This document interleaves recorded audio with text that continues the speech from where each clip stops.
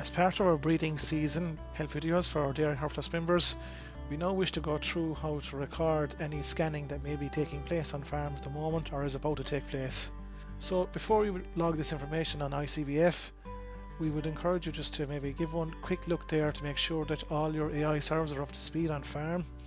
These come in automatically if you're on an AI handheld technician's device service, or in the DIY context you may have to bring any AI servers up to speed here on the record heating AI screen. So that's the very first thing we point you towards, is to make sure that the AI servers are already logged in the system here before you go ahead and record any potential scanning that has happened on farm or is about to happen on farm. So where do you find the scanning option? This is available under Record Events. Click on Record Pregnancy Diagnosis.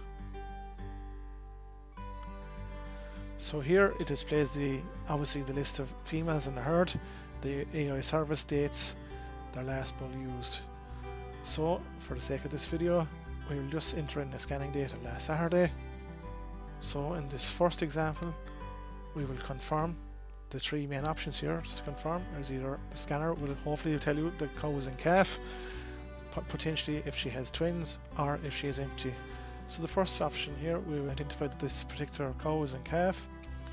Her last service date was on the 5th of May, and that's projecting a number of days in calf of being 39 days, and hopefully that is tallying with the information the scanner has returned to you there.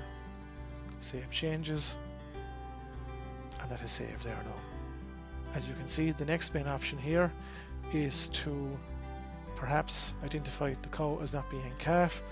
So we will just record this particular cow as being empty, select the empty option, very simple, very straightforward, save changes, cow's not in calf, cow is saved. So finally, for the next option there, I will just to quickly demonstrate with you there at home, is to identify this particular cow as having twins. Again, the number of days in calf will hopefully be tallying with the number since the last serve, and hit save changes. And then finally, perhaps this is probably the most trickier one to negotiate, but I will now try and demonstrate. So in relation to this particular cow example, the scanner has confirmed that she's in calf, but we will just say the scanner has confirmed her number of days in calf as being 30 days.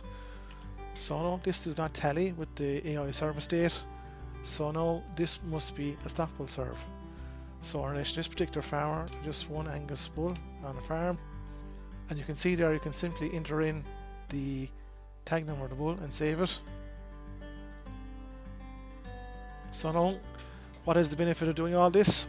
This will obviously affect the revise or update the expected calving dates that are posted to you there every January with the pocket notebooks. That information goes live onto the expected calving screen. Another useful feature here, just to point out to Herd Plus members here as well, in case you've made any mistake or you wish to re-enter information, you can simply click on the jumbo number here on the screen. A small pop-up screen will appear, give you the option to delete if there's any mistakes or need to re-enter any information. So finally, we will now see the information logged on the expected calving screen.